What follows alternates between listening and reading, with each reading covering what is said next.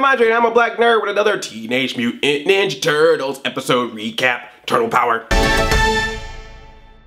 Mikey Gets Shellacne is today's episode. I heard about the episode title before the episode came out and I was already like, oh boy, here we go. This is gonna be one of those filler episodes. It all starts with Michelangelo waking up with bumps all over his head. At first the turtle thinks it's just the regular type of acne like everyone else gets, until they find out that Michelangelo had put what he thought was mutagen on his body because he wanted to be a stronger turtle. He felt like the other turtles didn't take him seriously. Oddly enough. I don't know why they got that concept. We've seen him be Mr. Jokey Jokey all the time, so it's kind of interesting to see that the way the other turtles treat him actually affected him to the point that he tried to make himself better with mutagen. Unfortunately, it wasn't mutagen that he put on himself, it was a retro mutagen test that Donatello had made that was not good and unstable. If Michelangelo kept the Shellacne, it was going to grow bigger and bigger to the point where he blew up. Like Honey, I Blew Up the Kid, but except of growing, actually blowing up, which is what I thought the movie was going to be originally. I was disappointed. For so many reasons. Why am I even talking about Honey, I Blew Up the Kid? I also like that on the retro mutagen canister it had a Mr. Yuck symbol. I don't know if some of you remember this, but back in the day they used to have these things called Mr. Yuck. They were these green stickers with a face when it just went bleh. And you would put the stickers on like bleach or chlorine or detergent to remind kids not to drink it. Yes, back in the 80s that was the problem of the time. Kids going underneath the sink and drinking bleach.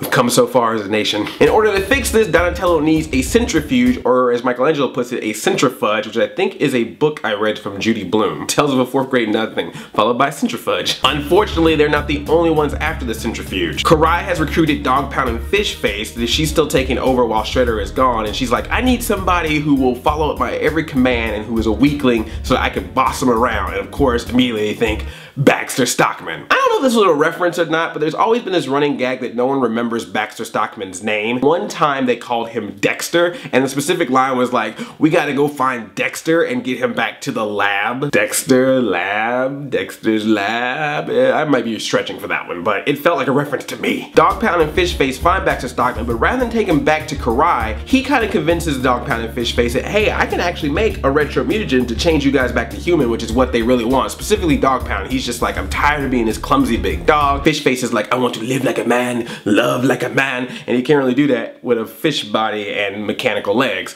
Ain't nothing down there to make the magic happen, unless you're a washing machine or something. They have him go to TCRI to get all the stuff that they need to create more mutagen and more robots for the Shredder. They even put a little clamp around his neck to make sure he doesn't get away, and the clamp has mutagen all around it, so if he does anything wrong, he could mutate himself. So yeah, they have a big, huge, like, brace around him. I'm surprised they didn't just put a chain on him and called him 12 Years of Stockman. Now I'm starting to see why they changed him to a white guy in the original cartoon series. Michelangelo suspects that he knows where they're going to be, but again, the other turtles don't pay attention to him, so he runs off on his own and runs into Dog Pound, and they get into a huge fight. There's a big vat of mutagen where they fight, and Dog Pound accidentally falls inside the mutagen. Now, of course, he's already a mutated dog. He's completely formed into this almost wolf-like creature, and he keeps yelling, rah, rah. Michelangelo decides to rename him Rahzar.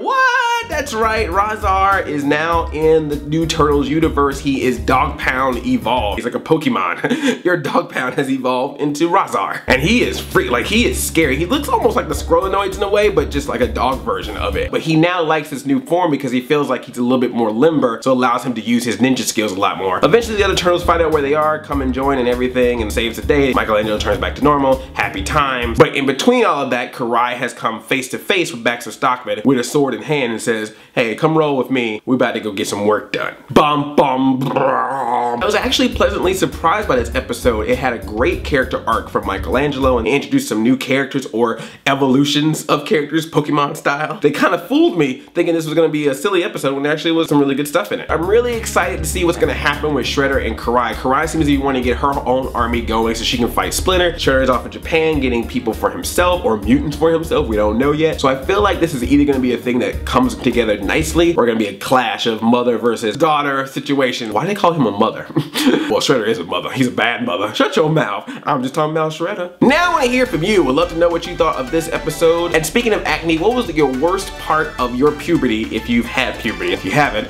what are you afraid of? Because there's lots to be afraid of. I love you like a play cousin. I'm Addy 5000. Chain chomp, yomp. I don't want to wait for this pizza to be over. I want to eat it now. What could it be? Do, do, do, do, do. Now when you run into people as adults and they kind of stupid, you can be like, oh, you must have drank bleach when you were a kid. You didn't follow Mr. Yuck's advice. Blah.